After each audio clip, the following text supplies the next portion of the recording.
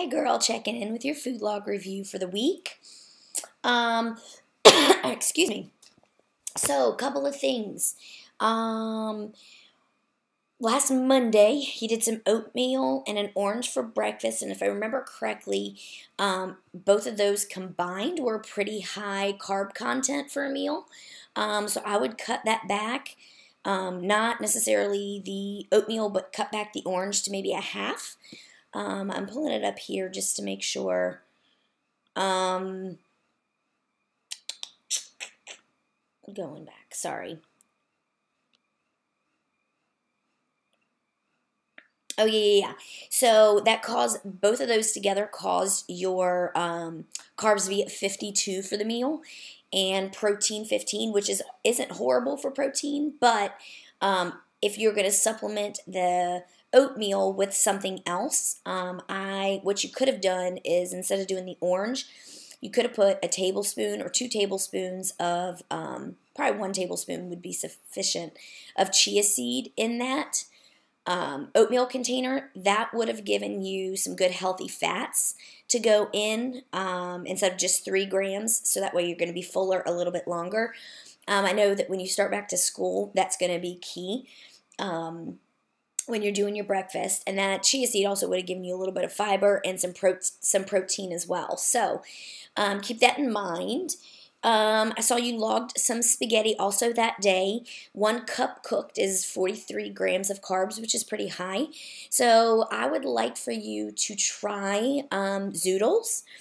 They are spiralized zucchini noodles, or they also have spiralized butternut squash and spiralized carrots in the frozen section at Walmart. That's how I get a lower carb option with my spaghetti, because, girl, I love my spaghetti, but it just throws my carbs all out of whack. It also inflames my gut, and I always feel like I more pouchy. I know that sounds weird, when I have pasta. So I always swap that out with, using a vegetable. So I'm seeing in your snacks, you're doing carrots and hummus. That's looking really, really good. Last Saturday, you needed a little bit more protein at breakfast, so you could have thrown in some egg whites or done, maybe a half of a protein bar. But make sure you're getting that protein in at breakfast. That you logged a grilled chicken salad that had 70 grams of carbs. So I was curious as to what that was, just because a salad normal, unless possibly it could have been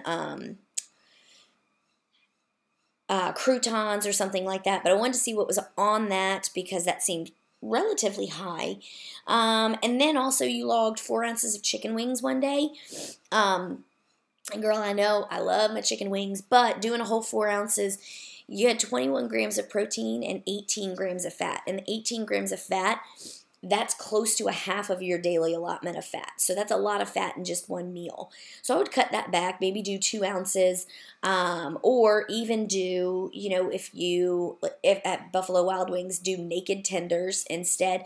And still you could have naked grilled tenders, and you could dip it in, some buffalo sauce or some mustard or something like that doesn't have, any nutritional value or carbs or any macros actually, or calories.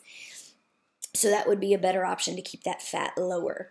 Hope you are having a great weekend. Enjoyed catching up this past week, and enjoy your time back at work next week.